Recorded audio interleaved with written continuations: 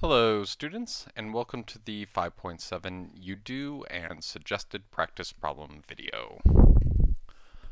Our first problem, we had a Ferrari that could go 109 miles in 30 minutes. We wanted to use this rate to figure out how far the Ferrari could go in 85 minutes. Because I knew that I was going to be using minutes to help me calculate for how far the Ferrari could go, I wanted to write my rate so minutes was in the bottom. So I wrote my rate as 109 miles over 30 minutes. From there, I needed to calculate my unit rate, and I do that by dividing both the top and the bottom of my rate by whatever the number is on the bottom. So in this case, that's 30, and I divided both the top and the bottom by 30. 30 divided by itself is 1, or any number divided by itself is 1. And then I was left with 109 divided by 30. I know, here I know 109 divided by 30, so I set up my long division right here. And then I also know that 30 cannot go into 1. 1 is too small. I know that 30 could not go into 10. It was too small. So I put zeros there. From there, I was left trying to figure out how many times 30 could go into 109. I know 30 times 3 equals 90. From there, I did some subtraction. 9 minus 0 equals 9. I had to borrow from my 1 here, and I turned it into 10 minus 9 equals 1. So I had a remainder of 19. I put a decimal period here and then brought down a 0. I was left wondering how many times could 30 go into 190. I know 30 times 6 is equal to 180. So I did 6, and then I did some subtraction and got 100. I knew there again that 30 could go into 100 3 times, and I got two decimal points, and that's where I wanted to stop. So I knew for my unit rate for this Ferrari, it could go 3.63 miles in 1 minute. I used my unit rate then to figure out how far the Ferrari could go in 85 minutes. I did this by multiplying both the top and the bottom of my unit rate by that distance that I knew I was trying, or the time that I knew I was trying to travel. So by multiplying both the top and the bottom of my unit rate, I knew I would end up with 85 minutes on the bottom, and I could use that to calculate my unknown distance that it traveled. I did have to do some multiplication, so I had 3.63 times 85. So here is my work for that. I did 5 times 3 equals 15, carried the 1. I did 5 times 6, which is 30, plus 1. So I put a 1, carried the 3. Then I was left with 5 times 3, which is 15 again, plus 3 is 18. So I was left with 18, 15 for my first set of multiplication. I put a 0 and then went on and started multiplying with my 8. I did 8 times 3 equals 24, so I put a 4, carry the 2. I know 8 times 6 is 48 plus 2 is 50, so I put a 0, carry my 5. I'm left with 8 times 3, which is 24. And then I have to add 5, and that's how I got my 29 right there. From here, I did my addition. 5 plus 0 equals 5. 1 plus 4 equals 5. 8 plus 0 equals 8. 1 plus 9 equals 10. So I put a 0, carried a 1, and then I was left with 1 plus 2 equals 3.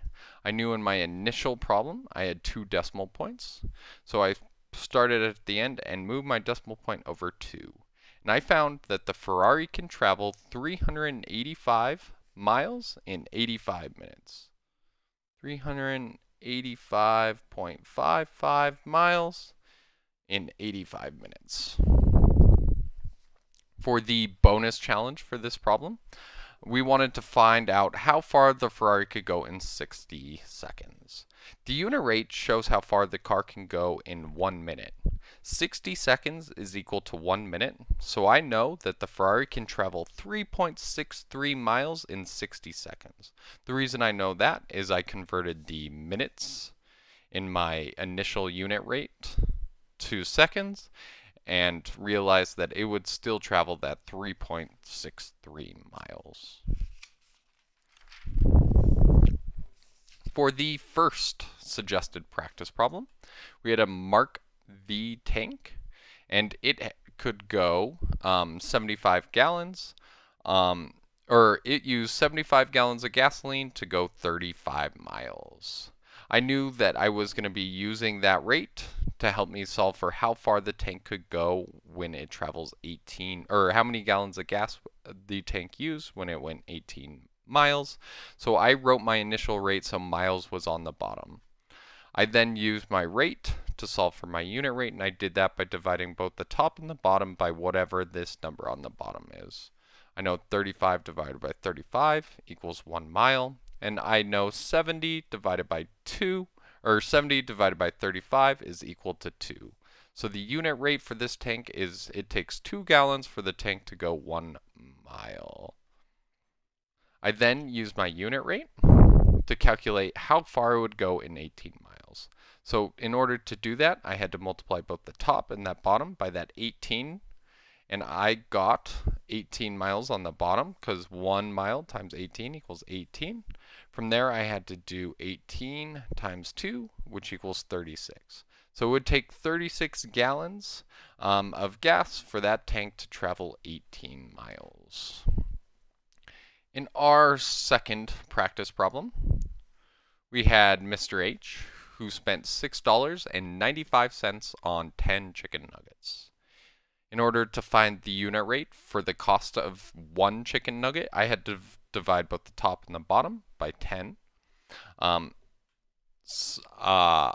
know that took some long division, so I set that up right here. I had my $6.95, and I was dividing that by 10. I know that 10 can't go into 6, so I put a 0 and brought up my decimal point. I was then wondering how many times can 10 go into 69?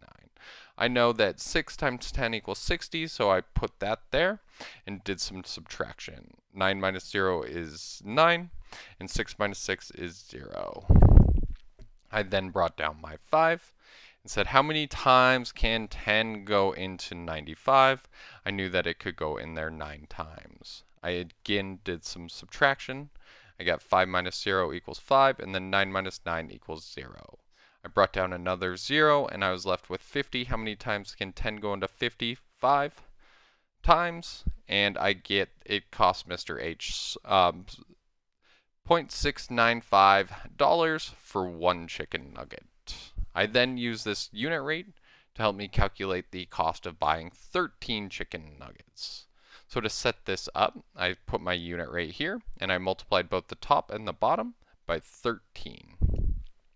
Here you can see my work for the multiplication. I set it up as 0.695 times 13. I go through 3 times 5 is 15.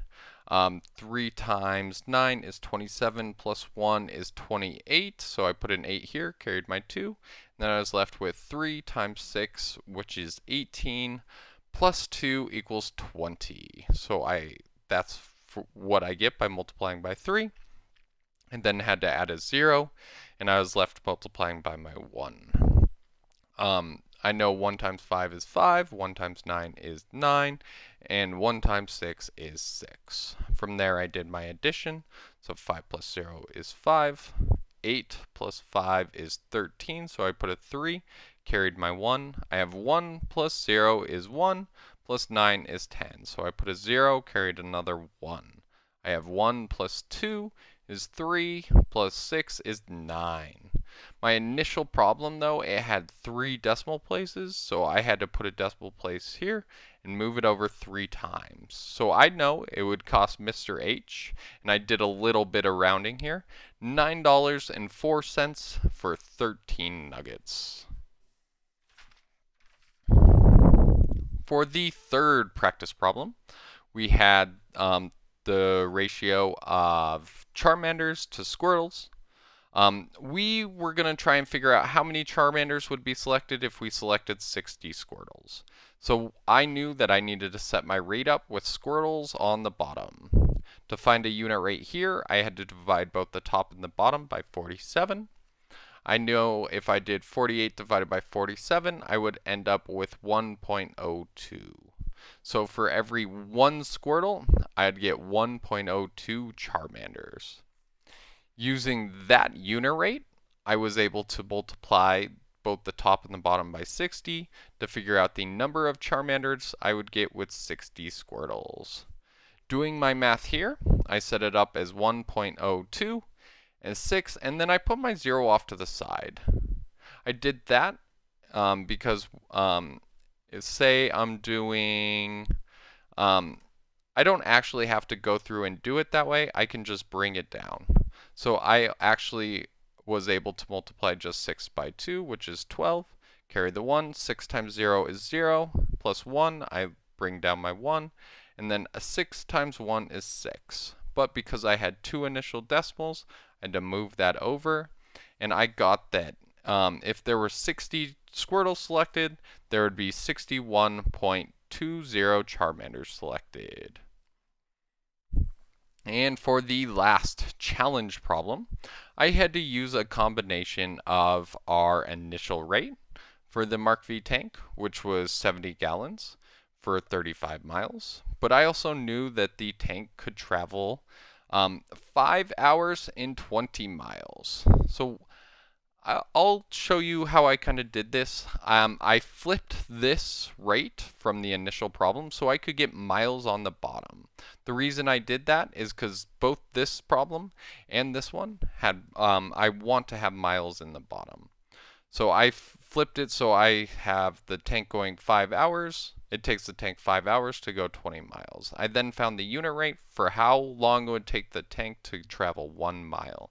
And I did that by dividing both the top and the bottom by 20 and got that the tank could travel 0.25 hours in 1 mile. From there, I wanted to figure out how far it would take the tank to travel 35 miles, right? So from there, I multiplied both the top and the bottom by 35, and I got that it would take 8.75 hours for the tank to go 35 miles. Therefore, it would take the Mark V tank 8.75 hours to use the 70 gallons of gas, gallons of fuel, and that is how you complete the ultimate challenge problem there. Hopefully you have a good day, and hopefully this video helps your understanding.